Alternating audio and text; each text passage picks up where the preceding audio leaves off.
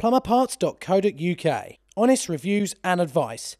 Holla and hold tight! Welcome to today's plumberparts.co.uk video. Today we're going to be looking at these little beasts. These are drain-offs. Now drain-offs are pretty simple things. They are just valves, very similar to a tap that you'd have on a kitchen sink or something like that, and all they do is they drain out a part of a system or a set of pipework or radiators that you want to work on. Now they are so easy to use, and they're really easy to install as well. Firstly, you've got the valve jumper here. You've got the thread that threads the valve onto the seat that makes a seal. You've got this O-ring here that acts on the outside of this piece here to create a seal. So what you can do is you can thread one of these in like so, get it so it's turned off, and then put the outer thread like that in there as well. There are problems with these. You do get problems with them. You can get stuck shut. If there was a tool I was going to say that you're going to buy if you're constantly going to be working with one of these, it's going to be this, a square key, because they are great for just getting in. They'll go right on the end of that and they're fine, and you don't have to play around with a set of adjustables or a set of grips all the time, which can end up gnashing the square off on the end, buggering your grips up sometimes, and also it's just grief because they're often in awful positions, like down the side of boilers next to a kitchen cupboard, or I don't know, a dog's bed full of sick, which has happened to me in the past. So let's have a look at how these work. We're going to cut one in half so you can get a good idea about how they're actually done on the inside. And then I'm also going to show you how you're going to fix any problems about these when you open them up and they don't let any water out. So let's go now.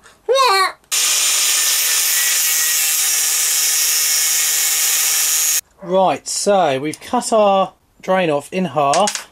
Now firstly you'll see that our seal sits right here on this seat here and creates a seal just round there like so. Now the problems that can happen with these that means they don't work is sometimes this rubber seal can fall away and not work, or it can get stuck in. Sometimes you can take the whole of this piece out here and be left with the jumper stuck in like that. You'll know when that's happened because you'll be able to put your finger in the hole and actually feel the end of the jumper like so. The best bet there is to get ready. Now what you need to do is, we'll look at this one here that we've got fully made up. So what you'd have on the inside is something like this. It's stuck in like so. And on the outside, you've taken everything out like this, apart from obviously the jumper that we've got on here. What you'd do is you'd get a small amount of PTFE and just wrap that round this thread on its own. Remember, this bit's stuck in here still. Small amount of PTFE and wrap that round there on its own. Get your hose and pop that on this outlet here ready. Then what you do is you get a screwdriver, wiggle it in there and cock it. Make sure you've got towels all over the place when you do this, but there's only one way around it, and this is the way. Cock this and basically you'll disturb that and water will start to seep through. Often it will seep through beautifully out into your face and everywhere else. So make sure that the water's cool that's about to come out. Then what you do, you instantly, as soon as water starts coming out, you've got this bit sealed up already, you wind that in there, bop, seal that up, and then you can drain off as normal. When you finish, when that's fully drained off, what you do is you take out this jumper. You can actually get these out when that's happened. Then what you do, you've got new washers for these. You put up a new washer on the jumper when you've removed it, pop a little bit of grease on here and push it all back together, and then screw it all back up how it was. And then you shouldn't have any more problems. You'll have a nice fully functioning drain off. It never hurts periodically to just go around the house and just cock the drain offs open and make sure water's coming out, and never ever over tighten them. So to recap, you've got the jumper on the outside that we can do up and undo. Then you have the actual twist mechanism on the inside here, like so. Then you have our valve jumper with rubber washer over it. Look how beautifully that fits back together. And that's what's inside one of these drain offs. So you've got your drain off like this, and you're going to want to solder it onto a piece of pipe like this. Soldering drain offs on is a really common way of putting them on. You do get another type of drain off that will have a 1/2 inch male thread, and I think you can sometimes get really rare 1/2 inch female threads as well. They just require standard thread sealant and then winding onto the fitting you're putting them on. But a lot of the time you'll see them like this on a piece of pipe. There'll be in a bit of copper with a straight 15mm solder fitting, and then the actual drain off itself. So we're all ready to go and solder this beast up, but we've got a problem, haven't we? Let's think about it. We're going to be applying heat to this here.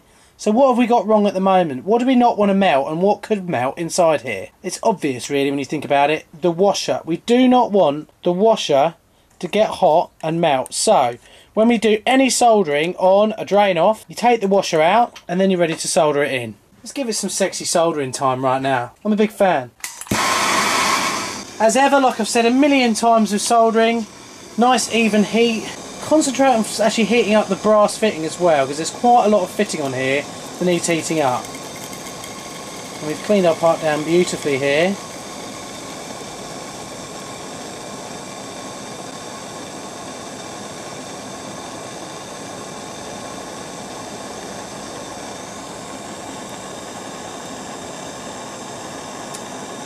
Oh, bit of a blob.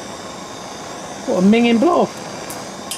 And there we go, beautifully soldered in by yours truly. Once you've got that soldered in, just let it cool off. Give it a rub down with your wet rag to get rid of any excess flux. Once you're sure it's cool, pop your insert back in and then you won't have melted your rubber bit on the end. So there's another thing you can do. Sometimes you'll open these up again and you'll find that nothing comes out. Get your towels everywhere. Sometimes you won't be able to get to the jumper at the end. It's just how life is. It's not always easy. So what you'd do is you'd undo it like this, and if you can, get yourself a small slotted screwdriver, insert that up into the drain off and try and cock back or somehow tamper with the stuck down seat that's in there that's stopping any water coming out. What will happen is you'll cock it like that, water will start to come out and you'll be there ready with your hose to quickly whip your bit out of the way. Doesn't matter, you've got a second or two because your towels are laid out and you're ready to go, and you can pop on your hose and then water will start coming out and be brilliant. Once you've finished down draining the section you need and there's no water coming out, that'll give you the chance to take this out, strip it down and then rebuild it up in the way that we've said. Sometimes you just can't do that and you'll need to cut off a section and put a new one on. But you've seen how to do that just now because we showed you how to solder them in. I know it's been a quick video, but hopefully it's given you a better idea about how these work, where you can install them, because they're always installed at the lowest point, and also it gives you a bit of an idea about if there's no water coming out, how do you get that water coming out? The problem most people find is when there's no water coming out, they're scared to death of doing anything. Now one thing I'd recommend is if you are going to do anything to one of these, if you've got a pressurised system, dissipate the pressure somehow elsewhere. If you've got a gravity fed system, it's not going to be so much of a problem because you're hard. You're going to be able to stop that water coming out because you've only got at the most 4 metres worth of head above you, which isn't going to be a hell of a lot. So I hope it's given you a bit more confidence to sort out the problem of these not sometimes letting any water out. If you need any more help or any more information, please visit our website at plumberparts.co.uk. Remember, you can subscribe to our videos, and remember, you can follow us on Twitter and you can like us on Facebook. Hope to see you in our next video, and remember, you can always ask the plumber. We do an Ask the Plumber segment bi-weekly as well. So people, you got to remember, you got to hold tight throughout the night and you've got to keep it real. You've got to give the word to your mother, your sister and your brother, and you've got to remember that Big G is a G. Now if you don't know who I am and you haven't watched any of the videos before,